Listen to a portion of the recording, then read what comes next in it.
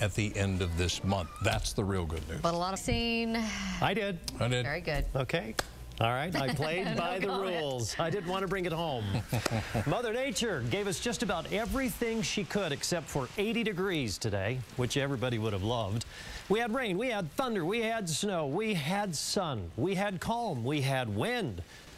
Have I missed anything? Here's the hail that was falling earlier on, and yes, we had a beautiful, gorgeous view across the Great Salt Lake. Keith Vaught always sends some of the most magnificent photos.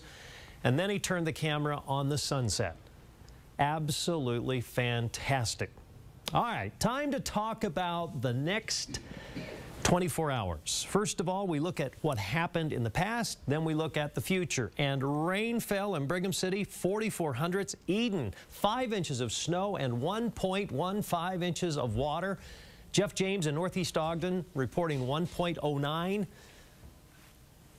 9,200s in Ogden. Scott reports in. Not much rain in Provo, Richfield, Salt Lake, 1/10 of an inch. St. George, 66 today. Tokerville, Rex reports 63. So warm in the south and maybe not so much in the north. All right, the next 90 days, this is March through May. This is where the above normal chances are 50-50. It's going to be warmer than normal from New Mexico across Texas. We're kind of on the fringe here in northern Utah, but southern Utah, the likelihood is that we're going to be warmer than normal for the next 3 months and colder than normal across the north. This is a La Nina weather pattern. Precipitation, drier than normal now forecast from Denver, Colorado to Albuquerque and Phoenix. Southern Utah, you have a surplus of moisture in the snowpack, so below normal won't hurt us. Here in the north, we're way above normal. And we expect normal precipitation to fall in the months of March, April, and May. And those are the wettest months of the year here in Salt Lake City, so that's good news. We have some showers that have been migrating through northern Utah. Right now, a band of showers moving through the Provo area. We're getting a few very, very light amounts of precipitation. There's one more weak disturbance. You can see it here.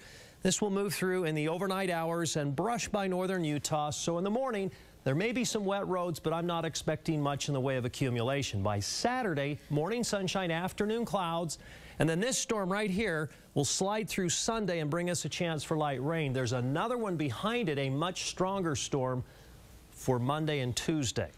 In the east, clouds in the morning, afternoon sunshine, beautiful day, Blanding, 53.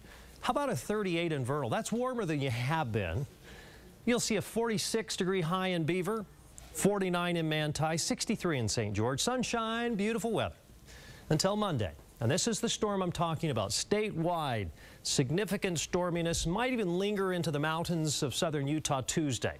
For tomorrow, lots of sunshine after morning clouds. Temperatures 38 in Logan because of snow cover on the ground. 48 in Provo. Salt Lake City, 46. That's still below normal, but 51 Saturday, clouds in the afternoon. Sunday, a chance for showers. Monday, rain and snow, thunder, lightning, the whole shebang with some snow on Tuesday.